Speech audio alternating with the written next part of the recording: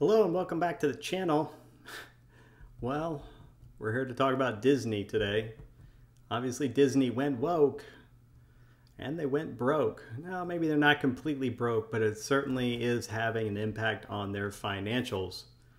We could see the stock price for the year to date is not looking too rosy compared to where it used to be. So maybe at the beginning of the year, before some interesting things happened this year, we were flying high at about $160, a little less than, but now it dipped down to as low as 91 and is currently sitting at about $100. Now that's interesting. You can see that April 2022 quarter, they did show some increase in revenue, 23%, but net income year over year is still down 47%, almost 48%.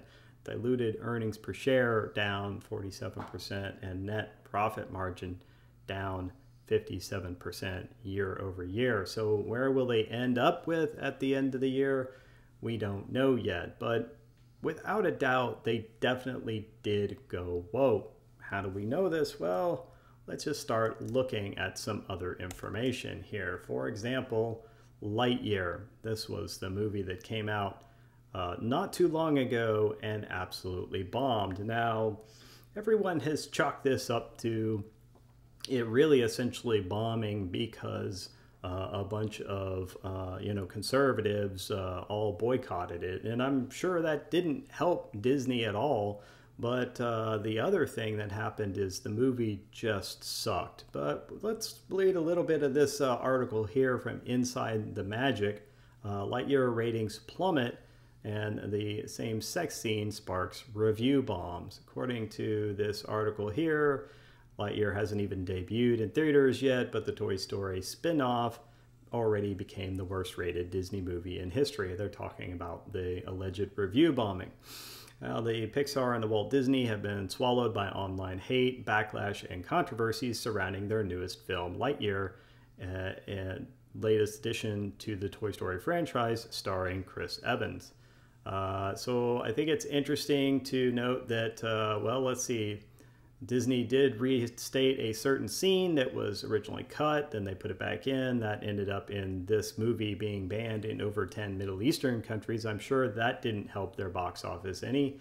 And while Pixar was reportedly able to add that back a cut scene of Hawthorne and her significant sharing a kiss, Lightyear has fallen victim to quote-unquote review bombing, right?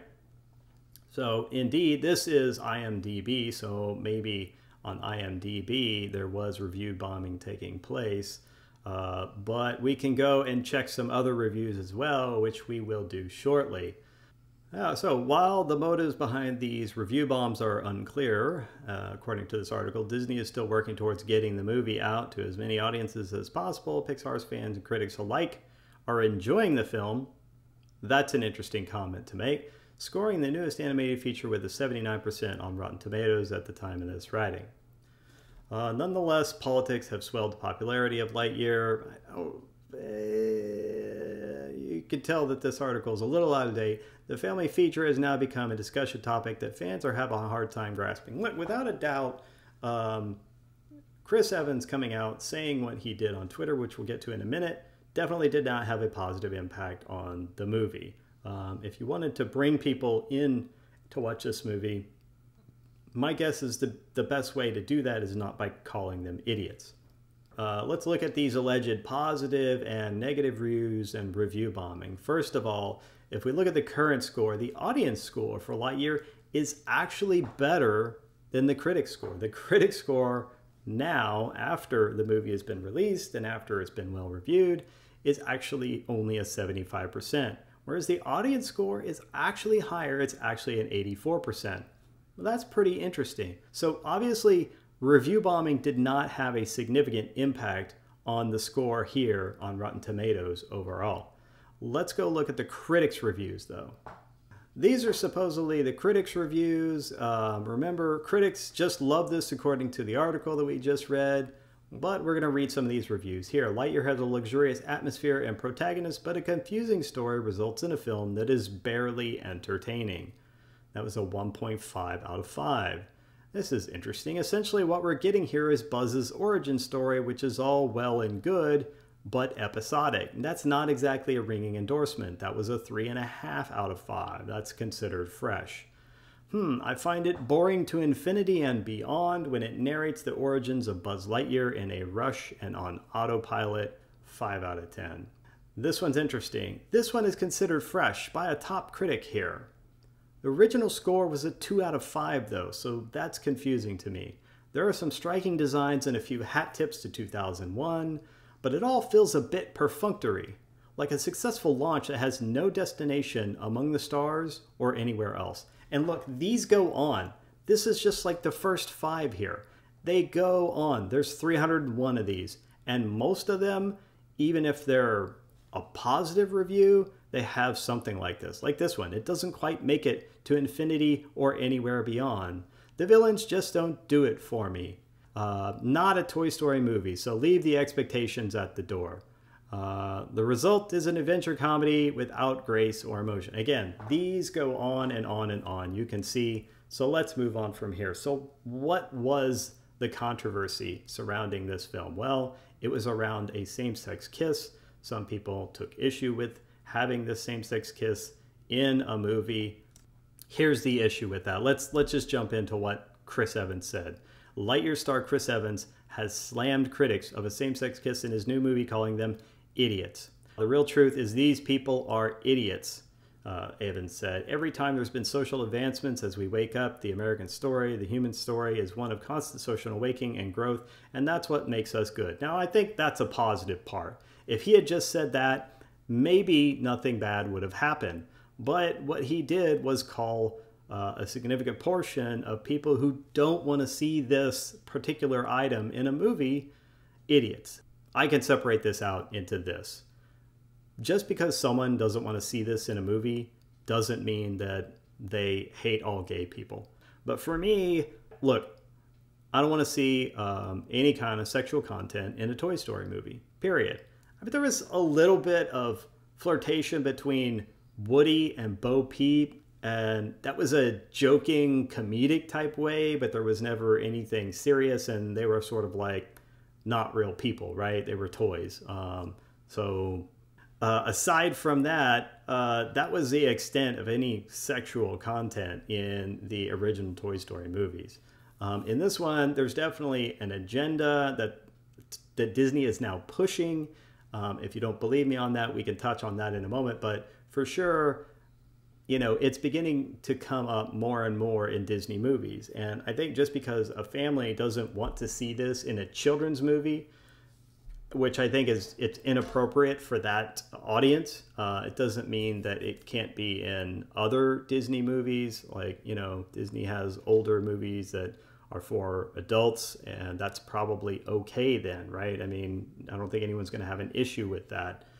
If they did, they'll just not go see it. And that's actually what happened. Like, in this case, people who found out about this and didn't want to see this, and they knew it was coming, even though I hear it was very short and it wasn't really a big thing, it was a blink and you miss it kind of moment, essentially.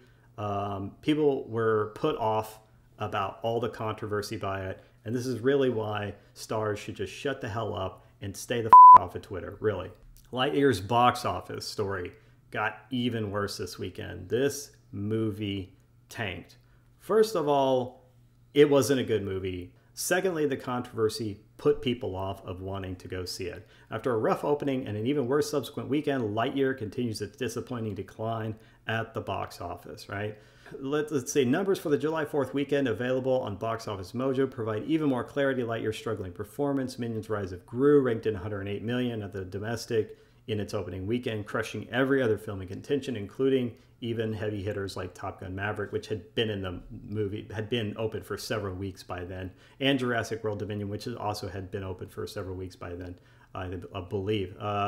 Lightyear, however, slipped down another spot to position 6 and grossed almost 64% less week over week. Overall, Lightyear's declining performance seems to indicate that the fans are not as receptive to dramatically altered spin-offs of characters they know and love. And that's really another issue here, was Pixar replaced Tim Allen with Chris Evans, maybe this wasn't actually a very good idea. But you know what they say, get woke, go broke, right?